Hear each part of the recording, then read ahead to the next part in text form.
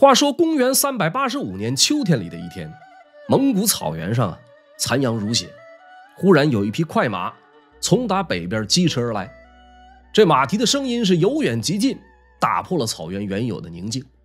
快马来到一处营帐，从这个马上翻身下来一个名叫穆崇的信使。营帐里面住着一对年轻的母子。穆崇说明了来意，称自己是奉了主人梁眷的命令来转告眼前的母子二人，让他们速速逃命。部落首领刘显在今晚将会痛下杀手。说完，穆崇就转身上马离去。大难临头之际啊，这位母亲赶忙叫来几个可靠的仆人，让儿子就跟着这些人立刻赶往他的娘家贺兰部寻求庇护。儿子走远以后呢，这位母亲略微平复了一下心情，梳洗打扮一番。在这天深夜，她盛情款待了亲自提刀上门的刘显，为自己的儿子争取了逃命的时间。这个被母亲悉心呵护的少年啊，就是后来北魏的开国皇帝拓跋珪。感谢您收看收听烽火赵东南的节目，这是漫聊五胡十六国的第16集，片中内容全部取材自官修正史。如果喜欢我的节目，欢迎订阅我的频道并打开小铃铛。北魏啊，是一个由游牧民族拓跋鲜卑部建立的国家，在历史发展进程中啊，起到了十分重要的作用。道武帝拓跋珪是16国晚期一位极具传奇色彩的人物，6岁亡国，16岁复国，25岁指挥参合杯战役，一举歼灭后燕5万主力，转一年又统领40万大军马踏中州，随后在28岁迁都平城，正式称帝。早年身世扑朔迷离，晚期沉迷五石散，子贵母死到底是怎么一回事？只活了39岁的拓跋珪又因何被亲子所杀？带着这些问题啊，咱们今天就来围绕这位风云人物来聊一聊16国时期的北魏崛起。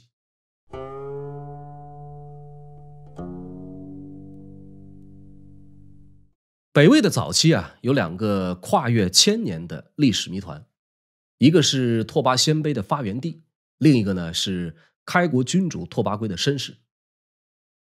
说北魏太平真君4年，公元443年，当时的鲜卑人啊已经成为北中国的霸主。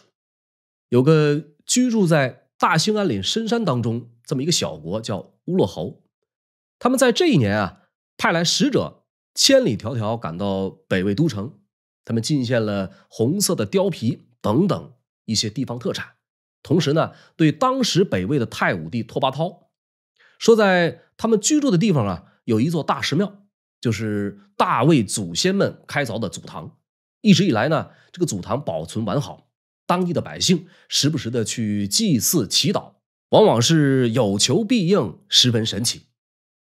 听到这个消息啊，勾起了太武帝拓跋焘对祖先的追思，立刻派遣中书侍郎李昶前去祭祀，还把祝文刻在了石室的墙壁上。这段历史被完整的记录在了魏书当中。跨越1000年，史事如烟，很多史学家对此将信将疑。直到1980年7月，有人在大兴安岭密林当中一个名叫嘎仙洞的洞壁上发现了北魏李昶的壁刻祝文。这个洞口的朝向、大致的尺寸以及祝文的内容都和魏书记载相吻合。嘎仙洞的发现啊，确凿无疑的证明了嘎仙洞就是拓跋鲜卑先祖居住的旧墟石室，是鲜卑人发祥地之一，揭开了拓跋鲜卑起源地的千古之谜。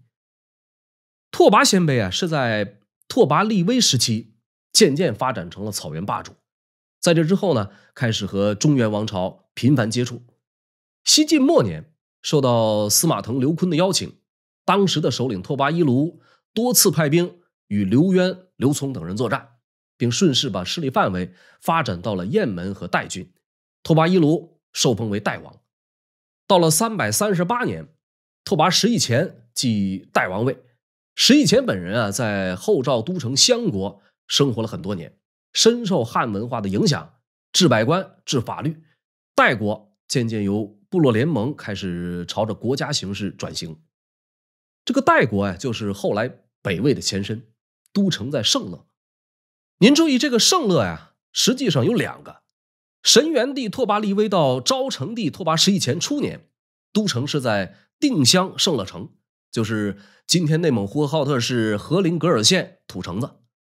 十一前建国3年，移都到了云中盛乐宫，这里指的是呼和浩特的托克托县古城村以东40里。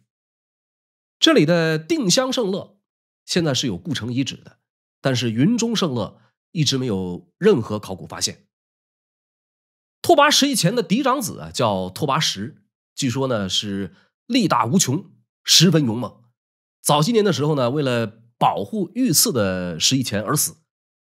这个世子拓跋实不幸早亡，只留下年轻貌美的世子妃贺氏以及贺氏肚子里的遗父子。这个遗父子就是后来的拓跋圭。那么在生下这个孩子以后呢，贺氏又被他自己的公公拓跋十一前纳为王妃。按理说这种收继婚的现象在当时的游牧民族当中极为常见，大多数是哥哥死了以后，弟弟续娶嫂嫂，或者是父亲死了以后，儿子续娶后母。类似十一前这种儿子死了把儿媳娶过门的是比较少的。拓跋圭呢，实际上是拓跋十一前的孙子，可是有的史书却说他是十一前的儿子，这究竟又是怎么一回事呢？北魏在传到拓跋焘的时候有一位天下第一才子崔颢。崔颢在修史的过程当中，把拓跋家早年的这点烂事儿原原本本全都给写了出来。他不光写出来，还给刻在了石头上。这个崔颢呢，因此获罪，尽夷其族。和清和崔氏有关联的一些人也因此受到牵连，这就是北魏历史上有名的崔颢国史之狱。在崔颢之后，修史的人们对北魏早年历史进行了篡改。就因为这个呢，有关拓跋圭的身世变得扑朔迷离，晋书、魏书、北史、宋书等等正史记载互有不同。好在透过字里行间、细枝末节以及前贤们的分析研究，最终梳理出了以上的这些结论。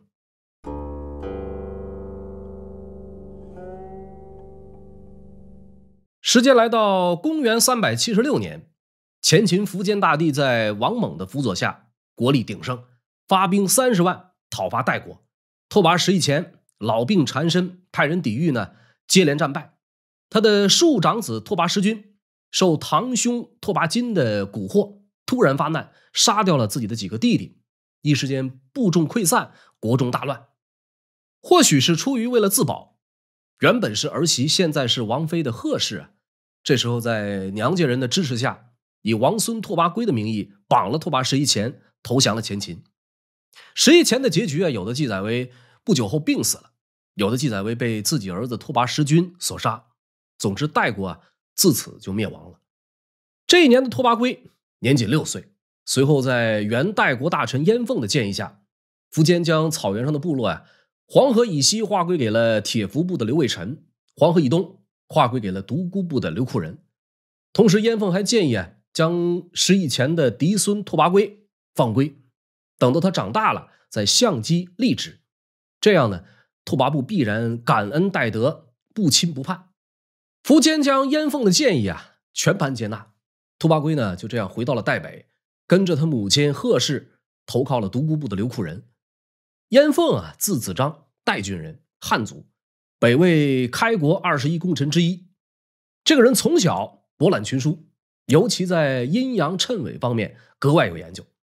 早些年的时候十一前听说了他很有学问，专门派人送上厚礼相邀，但是燕凤不肯受聘，婉言谢绝。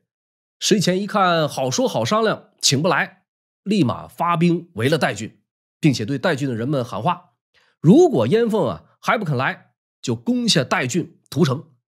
燕凤是秀才遇见兵，有理说不清，只能乖乖来到十一前的军中，宾主落座，相谈甚欢。从此这个燕凤就开始辅佐十一前，同时还成了世子拓跋实的老师，就是拓跋圭的父亲。没事的时候呢，教授他各类经书史籍。而那位刘库仁本姓独孤，独孤是北魏勋臣八姓之一。有关独孤部的起源啊，有两种说法，一种呢认为他们是东汉皇室后裔，一种认为他们是南匈奴的一支。刘库仁是独孤氏的一位名将，为人豪爽有智略。拓跋圭母子远来投奔之后，刘库仁对他们相当好，拓跋圭呢就这样在其羽翼下得以安居。几年以后，苻坚败亡，天下大乱。刘库仁死了以后呢，他的儿子刘显当了首领。这刘显啊，想要谋害拓跋圭，这就发生了开头的那一幕。贺氏不得已让儿子逃回到了自己的娘家贺兰部。在贺兰部几个月，母子得以再次团聚。拓跋圭呢是深得人心，威望与日俱增，渐渐的就引起了他的一个舅舅贺冉干的不满，甚至呢是亲自带兵想要将拓跋圭除掉。关键时候呢，又是贺氏冲了出来，他用手啊指着贺冉干斥责，说你眼里还有没有我这个姐姐？为什么要杀我的儿子呢？贺冉干是既尴尬又惭愧，只能悻悻而去。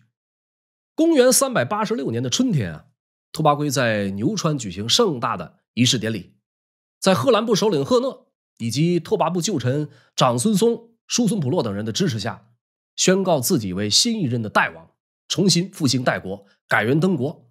不久后呢，又改国号为魏。历史上为了加以区分，将之称为北魏、元魏或者后魏。这时候的拓跋圭年仅16岁。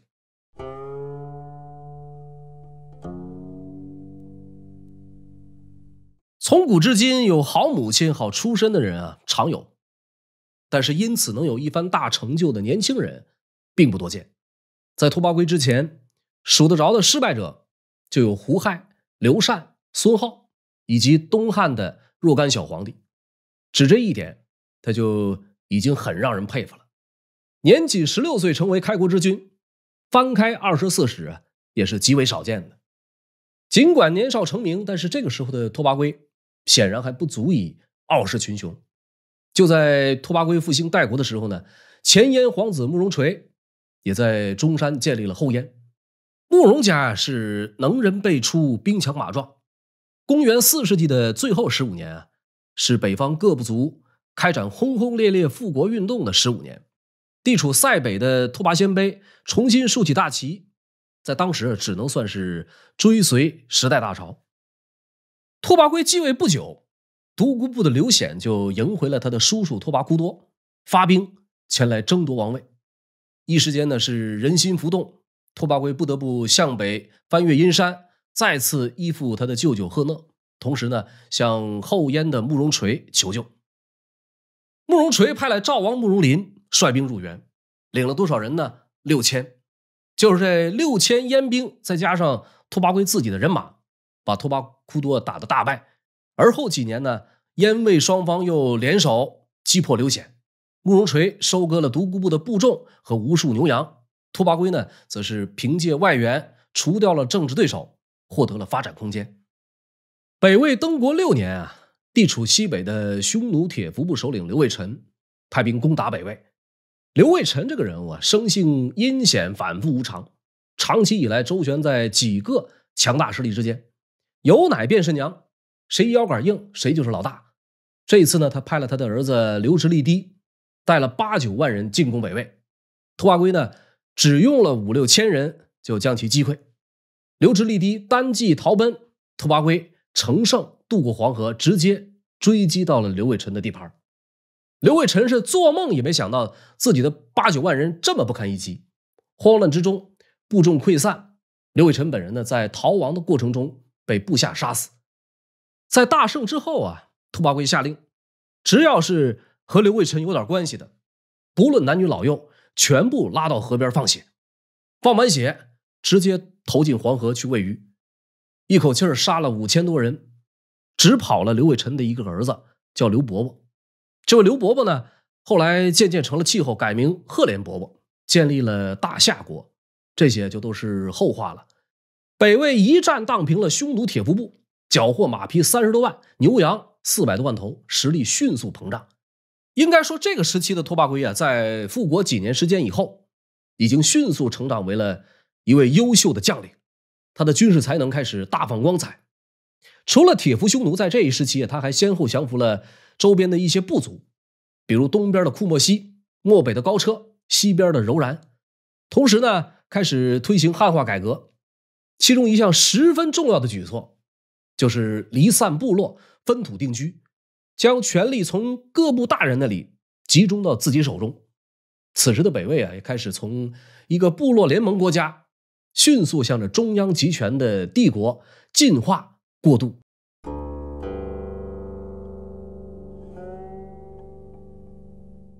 北魏的渐渐做大是后燕不想看到的。最开始慕容垂选择扶持拓跋圭，是打算对其加以控制，为己所用。想不到拓跋圭超常发挥，已经超出了他的预期。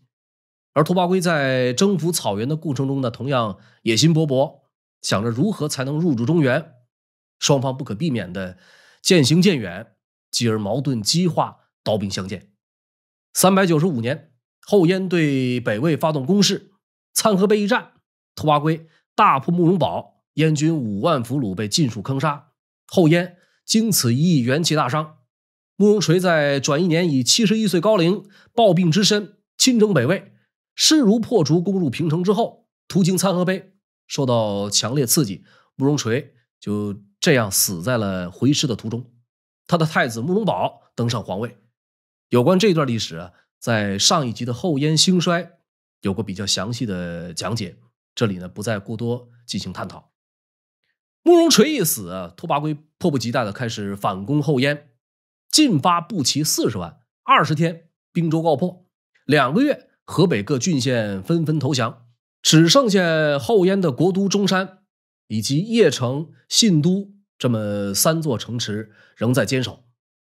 拓跋圭呢是兵分3路，派拓跋仪去打慕容德镇守的邺城，王建去打慕容凤把守的信都，他自己领一路人马去攻打中山。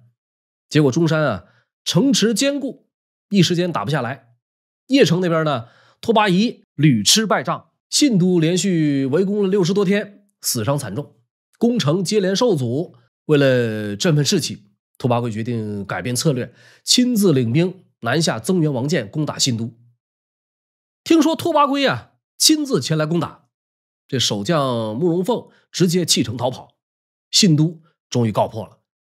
时间来到397年的农历2月，由于将帅不和，北魏内部还发生了叛乱，拓跋圭急着去平叛，他就主动派人去找慕容宝议和，甚至提出以自己的弟弟作为人质。慕容宝腰杆一下子就挺起来了，他的这个火已经是憋了2年了，2年以来一直被拓跋圭按在地上疯狂摩擦，终于有机会可以拿捏一下了。讲和是不可能跟你讲和的，你想打就打，想和就和，凭什么呀？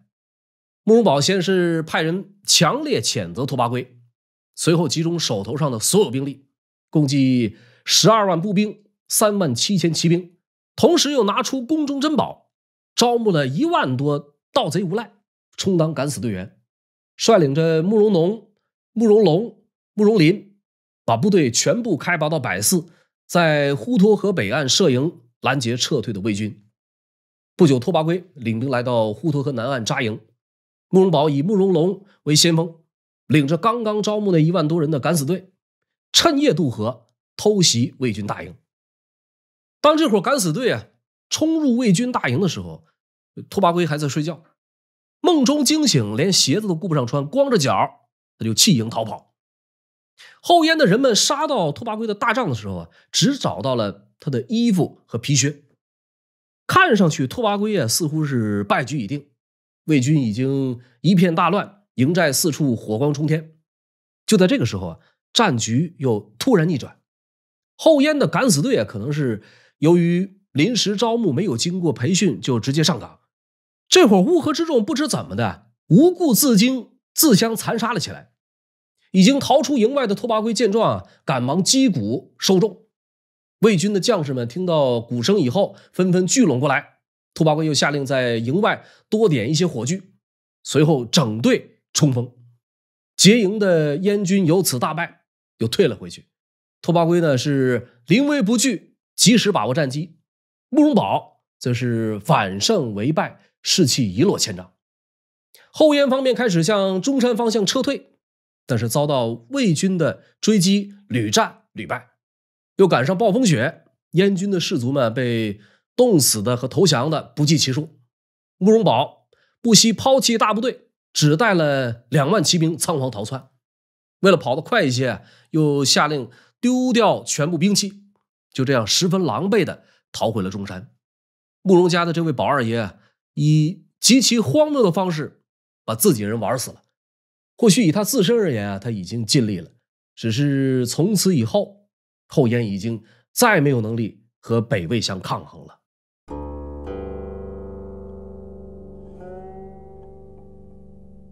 柏肆之战之后燕魏双方的战场被重新拉回到中山城下。面对强敌兵临城下，慕容家再也没有了往日荣光。能人很多，可是新主慕容宝昏招不断。当人们意识到老板资质欠佳，不足以把控全局的时候就开始各立山头，拉帮结派，争权夺利，四分五裂。首先是镇守龙城的清河王慕容慧。咱们前面一直提到过龙城这个地方，它是慕容鲜卑起家的根本，具体位置在今天的辽宁省朝阳市。慕容慧是慕容宝的二儿子，母健而年长，雄俊有气义，燕主垂爱之。他的母亲出身低贱，但是他本人呢气宇不凡，有一些才能，深受他的祖父慕容垂的喜爱。到什么程度呢？慕容垂在临死前留有遗言，命令慕容宝登位后把慕容慧立为太子。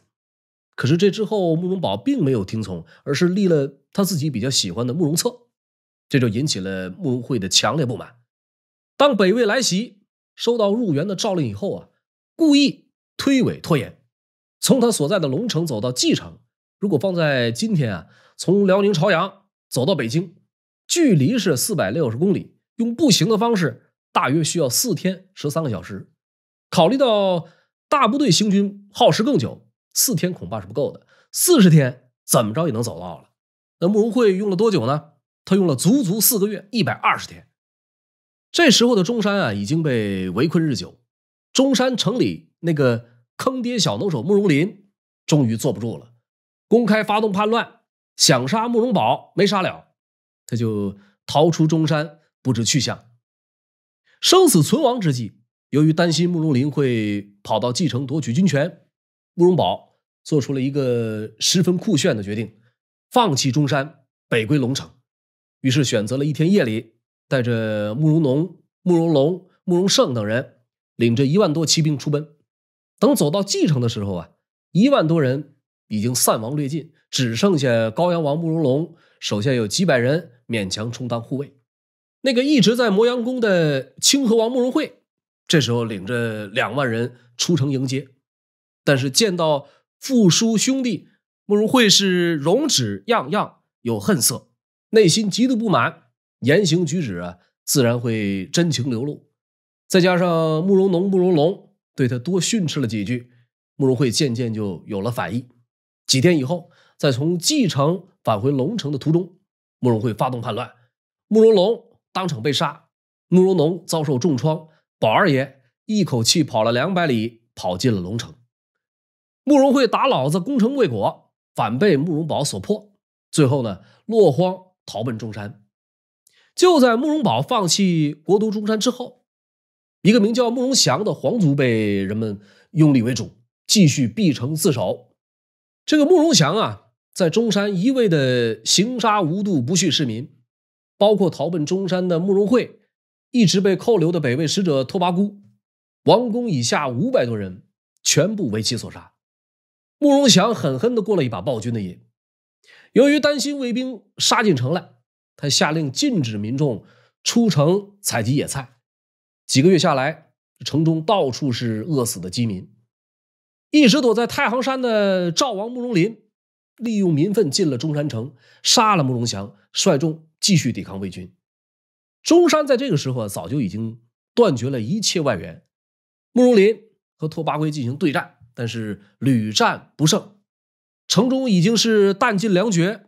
慕容林最后只好放弃中山，去往邺城投奔了他的叔叔慕容德，但是仍旧不甘心居于人下，谋反不成，最后呢被赐死在了华台。拓跋圭终于攻占了中山，慕容德在邺城感到大势已去，于是就退守到了黄河以南，在华台自称燕王，建立了南燕政权。慕容垂死后不到2年啊，后燕帝国没能扛住北魏铁骑的践踏，终于还是分崩离析了。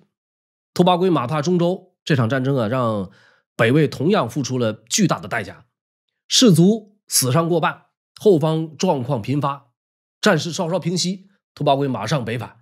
慕容宝那边听说啊，拓跋圭已经走了，躁动的心，激动的手，宝二爷再次支棱起来，制定作战计划，不顾反对，召集人马反攻中原。结果他的大军啊，从龙城刚刚出发3天就出了乱子。先是大将段素谷、宋赤眉发动兵变，又有后燕尚书顿丘王蓝汉参与叛乱。慕容宝最终啊一路南逃，准备投奔慕容德。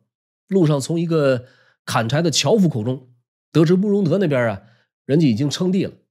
宝二爷是心下一惊，越想越害怕，天下这么大，怎么就没有一个容身之所呢？无奈再度北上，最后被蓝汉设计弑杀，终年44岁。后燕分裂以后啊，拓跋圭把都城从偏远的盛乐迁到了平城，就是今天的山西大同。398年12月，拓跋圭在平城继皇帝位，成为了北魏的开国皇帝，也就是魏太祖道武帝。随后的几年啊，拓跋圭又在柴壁和后秦的姚兴打了一架，最终结果是北魏大获全胜，后秦惨败而归。到这个时期啊，北魏已经力压16国后期最后2个强国后燕和后秦，一步步成为了当时北方最为强盛的国家。拓跋圭这个人啊，在指挥作战方面，他的强项是重视敌情，长于谋划，先计后战，往往能够采取符合战场态势的策略，后发制人。这个人不仅仅领兵打仗是强项，治国理政啊同样不含糊。击败后燕之后，拓跋圭向关东地区迁徙了大量的人口和耕牛，实行屯田，休养生息。在关东站稳脚跟之后，他又学习汉人的礼乐制度，规定各种礼仪，设立法律，巩固统治，同时参照汉人的教育制度，开设太学，设置博士，亲自考核官员，唯才是用。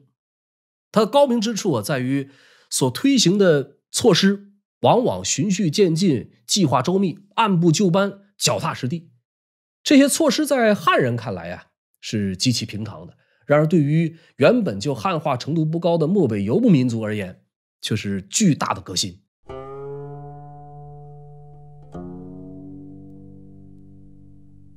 随着北魏日渐强盛，拓跋圭本人啊不知道从什么时候开始迷恋上了一种极为不利于身心的爱好，服食五石散。五石散啊，顾名思义，它的主要配料有钟乳石、硫磺、白石英、紫石英、赤石这么5种矿物质。魏晋南北朝时期，五石散啊一度流行于豪门贵族之间。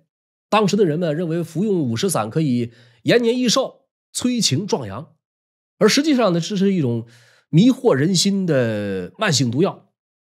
这个东西在服用过后啊，还要想办法进行发散，洗冷水澡，吃冷食，喝温酒，稍有不慎就有可能留下后遗症，轻者舌头缩短，重者痈疮陷背，脊肉溃烂。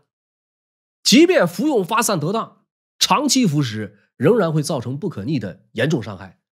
那么拓跋圭的表现主要是时常愤懑不安，有时候是连续好几天不吃不喝，有时候是几天几宿睡不着觉，独自一人在房间里自说自话，说的都是灾异天变以及他自己以往的得失成败。渐渐的呢，又开始喜怒无常，把从前得罪过自己的通通杀掉。甚至有些人啊，仅仅是因为神情变化，气息不匀，行步错乱，言辞失措，就会被拓跋圭亲手殴击致死，死者的尸体全部停放在天安殿前。由此朝野内外人人畏惧，消极怠工，京师内外是盗贼宫行，相街之间人烟稀少，北魏陷入了动荡不安之中。恰好国内天灾不断，民怨四起，拓跋珪了解到这些情况以后呢，虽然有认错之意，但是态度很消极，也没有什么能够补救的办法。他这个时候最大的顾虑啊，是自己的身后事。拓跋珪一共10个儿子，2个夭折，8人尚在。长子拓跋嗣18岁，次子拓跋绍16岁，其余几个年纪还小。按照拓跋珪本人的意思，长子拓跋嗣无论法统还是品行，都是最合适的继承皇位的人选。那么拓跋珪在立拓跋嗣为太子的同时，因为担心将来会出现太后专权的现象，就决定参照汉武帝杀钩弋夫人的旧例，将拓跋嗣的亲生母亲刘贵人赐死。这就是后来北魏一直承袭的子贵母死的由来。抛开其政治层面的考量而言，这是一项极其残忍、灭绝人性的制度。那么拓跋嗣是一个十分孝顺的人，猛然间听到这么一个噩耗，无论如何都接受不了，在宫中是日夜哭泣。拓跋珪得知以后呢，很是生气，命令拓跋嗣立刻觐见。但是拓跋嗣的手下们都劝说他，说皇帝脾气不好，现在去觐见必有不测，不如找个地方先躲起来，等皇帝气儿消了再说。拓跋嗣呢就这样悄悄出宫躲了起来。拓跋珪的另一个儿子拓跋绍是个典型的纨绔子弟叛逆少年，没事了就喜欢到大街上拦截行人，扒光衣物，以此为乐。那拓跋珪听说了以后呢，很是气愤，曾经命人把拓跋绍倒吊起来扔到井里，眼瞅着快断气儿才给再捞上来。为了这个儿子，拓跋珪和孩子的母亲贺氏没少吵架。拓跋绍的生母贺氏也是大有来头的，她是拓跋珪的母亲贺太后的亲妹妹，四舍五入她其实就是拓跋珪的小姨。说拓跋嗣那边和老爸玩起了藏猫猫，拓跋珪呢又想立次子拓跋绍为太子。按照他自己定下的规矩呢，要立拓跋绍就要先杀了他的生母贺夫人。北魏的天赐6年冬10月，拓跋珪下令囚禁了贺夫人，准备将其处死。恰巧天色已晚，才没下定这个决心。夜里贺夫人偷偷让人给儿子拓跋绍送信儿，希望他能来救自己。拓跋绍是自幼凶狠顽劣，买通了宫中太监，带着帐下一些勇士翻墙入宫，随后就直奔他父亲所在的天安殿而来。听到外边一阵嘈杂，左右从人大喊说有贼。拓跋珪一个机灵就从床上弹了起来，慌乱之中呢，却怎么也找不到自己的弓箭佩刀。这时候拓跋绍的手下已经冲进宫来，到他近前一顿切瓜剁菜，一代枭雄拓跋珪就此殒命。马踏黄河两岸，一生叱咤风云，最终命丧亲子刀下，时年39岁。拓跋珪其人幼年遭受颠沛流离之苦，青少年又在艰难险阻中创业复国，能够顺应历史发展规律，解散部落，建立中央集权的国家。抛开一切成见而言，仅此一项已经是16国时期很有作为的一位帝王。与此同时，又能以广阔胸襟对先进的思想文化兼收并蓄，实为拓跋鲜卑在中原开邦立国的关键，也对后世有着极为深远的影响。拓跋珪这个人物不仅仅在北魏历史上具有重要作用，就是放在整个中国历史上也应该有他的一席之位。好了，感谢您收看收听烽火赵东南的节目，这是漫聊五胡十六国的第16集，片中内容全部取材自官修正史。如果喜欢我的节目，欢迎把它分享给您身边的朋友们。五胡十六国的故事仍在继续，我们下期不见不散。